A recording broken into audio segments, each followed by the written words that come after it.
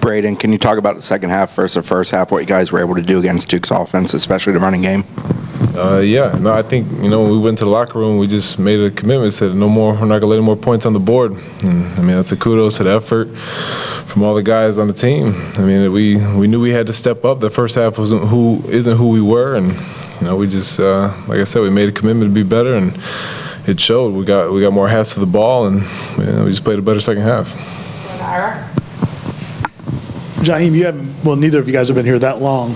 This is your first season here, but what have you seen from this team, and what do you feel like this team has in a game like this where you're trailing pretty much into the fourth quarter, the whole game, to be as resilient as you guys are?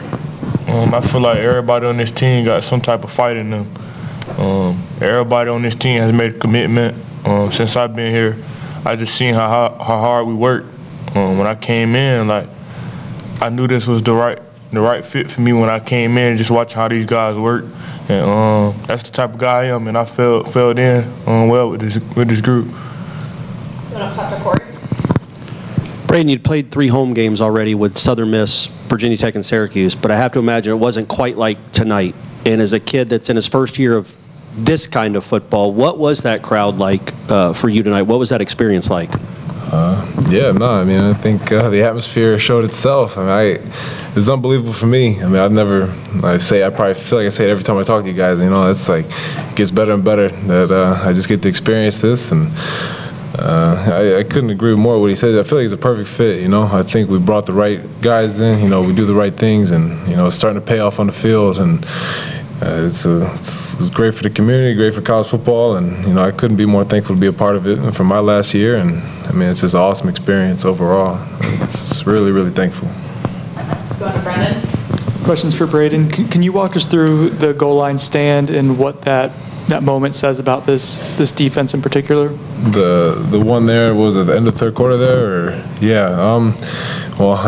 was kind of my fault that they got that deep down in there with the face mask, but luckily we just, like I said, I think it was kind of the same mentality we went into the second half with, no more points. You cannot let it happen. We cannot let a score happen there. And every guy on the defense was saying that. It was no more points here. And when you have 11 guys that are on the same page and have the same mindset, really good things happen. And I couldn't be more proud of the guys out there that we made that stop.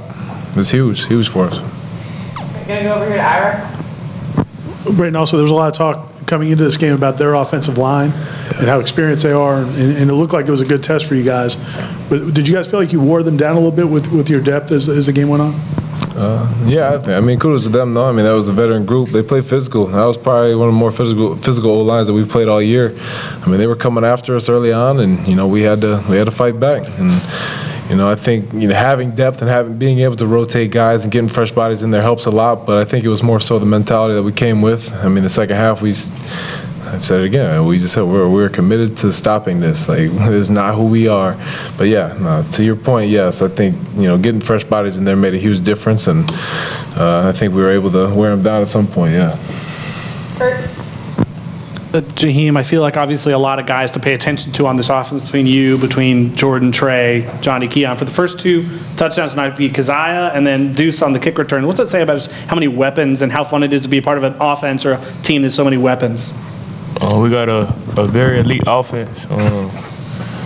When a defensive coordinator come in and they got to, scout us, they really don't know who to look at, because you never know in this offense who can go. I always say anybody in this offense can go at any moment. And like I said when I first got here, you can't double everybody. So I just feel like our offense is very elite. Going over here, Jack. For Jaheim, you had the most catches tonight. You have 53 yards, 10 targets. I guess how did the game really open up for you tonight when it came at receiver? Just through the week, I prepared like a pro. I was meeting with my coach every day, just on the things that I had to lock in on, and it showed today. And I feel like I played a great game, and I just want to, thank my coach, for helping me get prepared for it. Over here to Corey. Jaheim, where were you? I assume you're standing on the sideline ready to go on the field when Deuce gets the kickoff. When do you know, oh, yeah, he's gone? When are you saying to yourself, because, he's one of the fastest dudes in the country. So what's that like to watch And what was your reaction when you saw it? What's crazy is, I know none of y'all don't know this, but that's my cousin. But I was very proud when he did that. I knew he was gone after he broke that, you know what I'm saying, like little shoelace ankle tackle. I knew he was going in. But he did kind of scare me when he first caught it and he stumbled. I thought it was kind of, it's going to get bad. But he, you know what I'm saying, he stayed 10 toes down and he got up out of there. And I couldn't be more proud. Gonna go to Adam. Braden, you're on kick return, right? For that play, I was. Yeah. I don't know if that's new or not, but just, you talk about the right players being here and this coaching staff talking about the right things. Like, they are so sold out to having a good, solid special teams unit. What does it mean to you guys to be able to perform on that? How important is it to capitalize in those moments? No, I mean, that's probably one of the cooler things here is, the emphasis on special teams. I mean, that's not, the stats show what they are. I believe we're like number 1 in the country in special teams, and that's a huge part of the preparation that goes into it. I mean, having your head coach basically running the special teams meeting and JP, they do a really good job. And no, I think it's awesome. It's huge for the game. I mean, that was a huge spark for us that game. We needed that. And to what that did, taking us into the second half was huge. And what that does going forward, and the weapons that we have, to put back there. The opportunities are going to be there to make plays like that. So we just got to keep capitalizing on them. Gonna go to Ira. Braden, on that halftime conversation among the defense, was that more led by the coaches, the players, anybody in particular? Yeah, it was the coaches, but Fabian was really the one that stood up in the locker room, and he made a statement of, this isn't who we are, and let's turn this around.